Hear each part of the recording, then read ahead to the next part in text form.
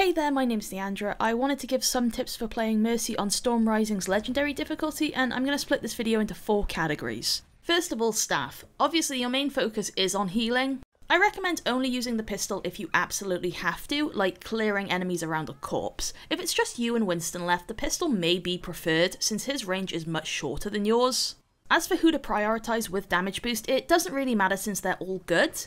Just remember, Winston's gun can hit multiple targets, which is especially useful against groups like the ones that smoke bomb in. Genji has no damage drop-off and can hit long range, plus he has deflect, which is very strong against the snipers. And Tracer has a lot of spread, but is a beast at close range. She's also the most fragile, so if you're boosting her and she takes damage, the time it takes for you to heal her is minimal. With prioritising damage boost over healing, you want to be safe, but there are a few opportunities for it, almost always with Winston and usually when dealing with bunches of the weak enemy troopers. Another potential spot can be clearing up the last few enemies in an area before downtime.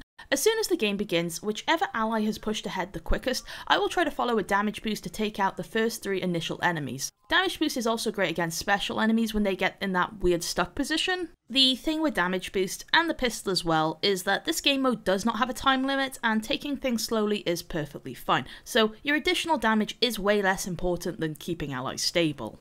Okay, so let's move on to Resurrection. I'm going to refer to the game mode's method as revivals and Mercy's ability as reses to avoid confusion. So when a player is downed, you have to get them back up within 40 seconds or else it's game over.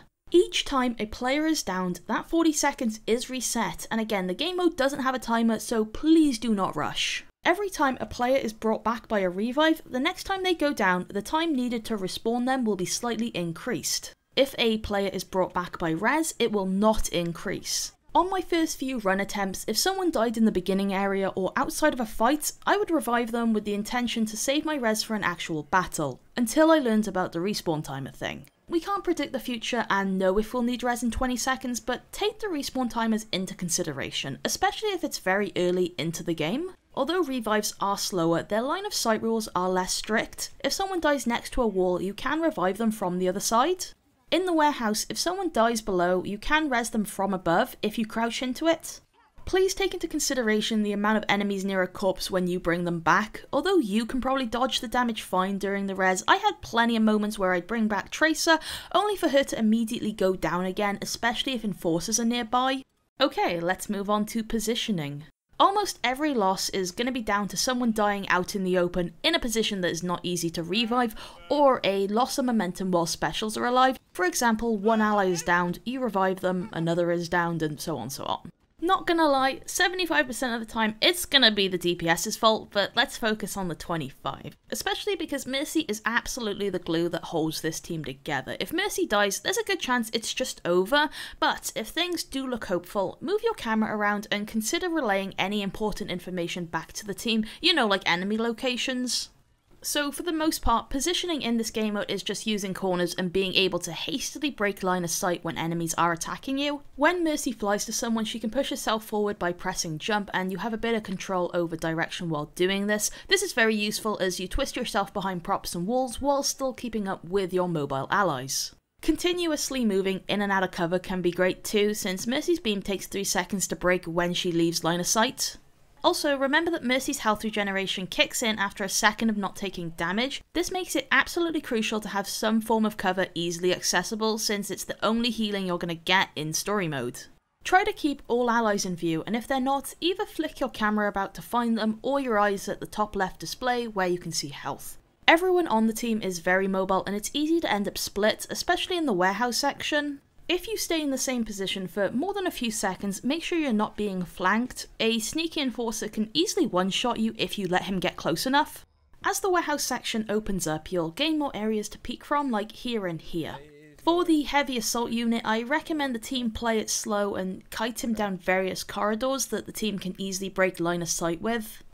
During the final section, 2 heavy assault units will spawn, and I heavily recommend the entire team fall back and lure them into the warehouse area.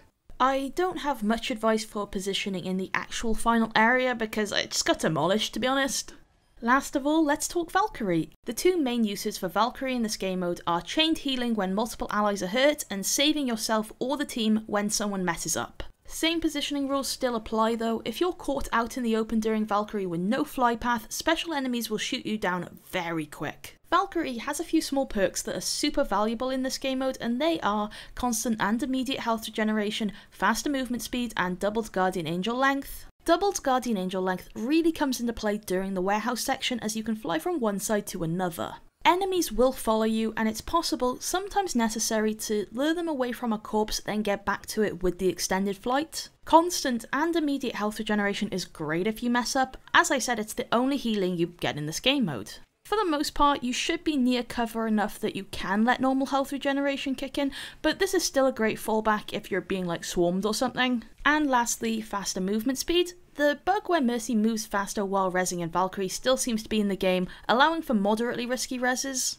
It's also great if your allies are playing from a cramped area like the warehouse corridors and you just want more control over positioning. If you don't have res yet, the faster movement speed and health regen during a revive can be really nice. Just make sure you don't go out of vertical range unless it's to dodge and enforce a shot or something.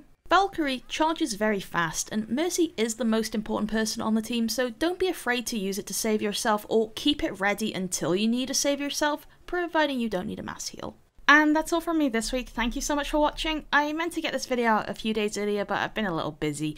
Basically, I finished this video right after the workshop announcement was made, so I'm a little behind and we'll talk about that soon. Feel free to check out my Patreon and have a nice day.